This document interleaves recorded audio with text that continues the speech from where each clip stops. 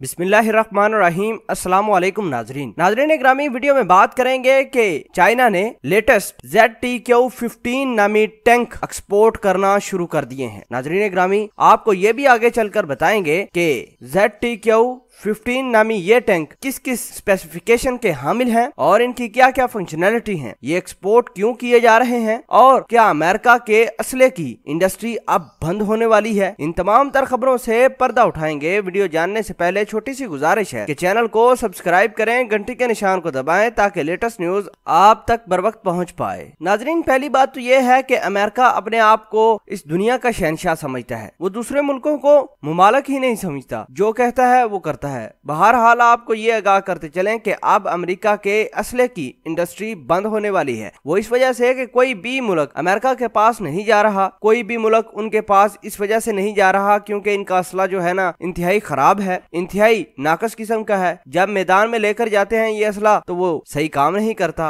America गलत गलत specification देकर अपने असले को बेचता है। बहरहाल आपको ये आगाह करते चलें कि रशिया और चाइना ने मिलकर अब अमेरिका की इंडस्ट्री, जो असले की इंडस्ट्री है, उसको ग्रैब करना शुरू कर दिया है और पूरी दुनिया में अब जो भी असला खरीदेगा वो या तो चाइना से जाएगा या रशिया से जाएगा। नाजरीन ग्रामी, आगाह करते चले आपको कि अमेरिका बेशक चाइना के ऊपर जितनी मर्जी पाबंदियां लगाता जाए, लेकिन चाइना अपने आप को मेंटेन रखने के लिए अपनी इंडस्ट्री और अपनी मार्केट को वैल्यू में लाएगा, मार्केट शेयर नहीं गिरने देगा। लेकिन अमेरिकी करते ही यही है कि सबसे पहले जिस मुल्क के ऊपर हम हावी होना होता है वहां ये मार्केट उनकी गिरा देते हैं, उनकी करेंसी को डी वैल्यू कर देते हैं। बहरहाल हम आते हैं इन टैंकों की स्पेसिफिकेशन की जानब के ZTQ-15 नामी ये क्यों बनाए गए और क्यों ये एक्सपोर्ट किए जा रहे हैं, इनकी स्पेसिफिकेशन क्या है। सबसे पहली बात ये कि ये टैंक जो है ये इंतहाई प्रोटेक्शन प्रोवाइड करते हैं और इसके अंदर इंतहाई पावरफुल सेंसर लगे होते हैं। जब कोई भी दुश्मन इस टैंक को शूट करने के लिए इरादा करता है तो ये ऑटोमेटिकली सेंस करता है और अंदर बैठे लोगों को या ऑपरेट करने वाले लोगों को ये एक मैसेज देता है कि भाई टैंक पर हमला होने वाला है। नाज़रीन ग्रामी, इसके अलावा आपको ये भी आगाह करते चलें कि अगर कोई रिस्पांस ना आए ऑपरेटर की जानब से तो टैंक ये स्मोक छोड़ना शुरू कर देता है, जिससे क्लियर कट पता चल जाता है कि कोई ना कोई इस टैंक को हिट करने वाला है। नाज़रीन ग्रामी, इस टैंक की एक और खुसूसियत ये है कि ये हाई प्रोजेक्टाइल और हाई एटीट्यूड वाले बैलिस्टिक मिसाइल को अपने पास आने से पहले ही तबाह कर देता है। जी नाजरीन, कोई भी प्रोजेक्टाइल मिसाइल हो, कैसा भी हो, चाहे वो न्यूक्लियर कैपेबल ही क्यों ना हो, तो चाइना का ये ZTQ-15 नामी टैंक उसको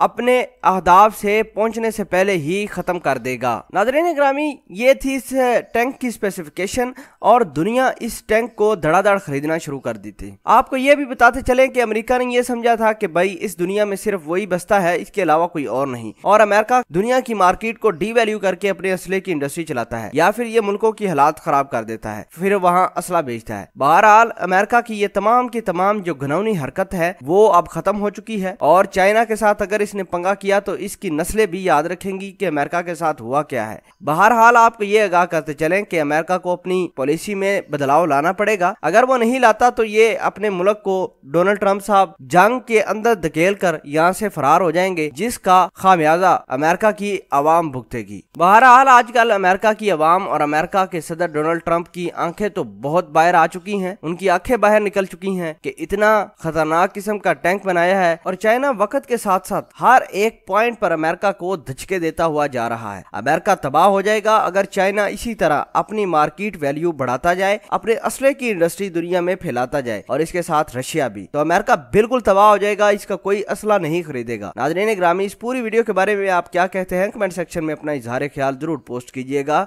जज़ाकल्लाह।